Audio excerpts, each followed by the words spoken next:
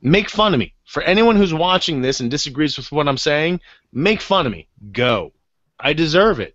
Chris Maute. You are MereChristianLogos. Yeah.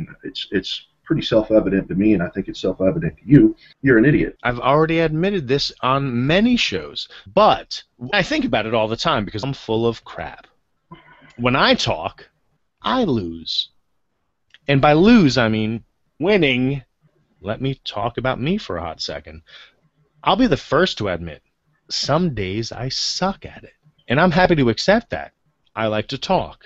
Bust my chops. Cool. Teach me. Is this real, or are we just having a dream? I don't see that as insulting. And I can't say that enough. And that's cool, man. I have no problem with that. Matthew 4:19. Dude, you seem a little creepy. Yes! How do I get in? Count me in. Bible-thumping wingnut. Be nice? Maybe I'm onto something. And he was totally open and cool to me. And he's like, cool. He was totally awesome and cool. Solid. Solid as in solid. That's a solid, funky bass line. Something happened, and that flatters me. And here I am, man. Yeah. When you and I talk about religion, we're not going to agree.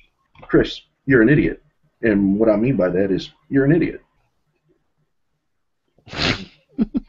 Tim, I think you're pointing out the elephant in the room, and so let's talk about that. It's interesting to me that I find it curious. I have to admit that you're a D-bag, and you're wrong, and let me explain to you why you're wrong. But that's fine. That really needs to be said out loud. I'm the host of Meeting of the Minds. People need to know that. I like strawberry better than chocolate. I'm down with it. Chris, you're an idiot. I can't deny. And you drink a lot of beer and shoot up heroin and die at 27, and you're awesome. So, yeah, I know. Apparently I've been told that I look like Charlie Sheen. Thanks for coming, bro.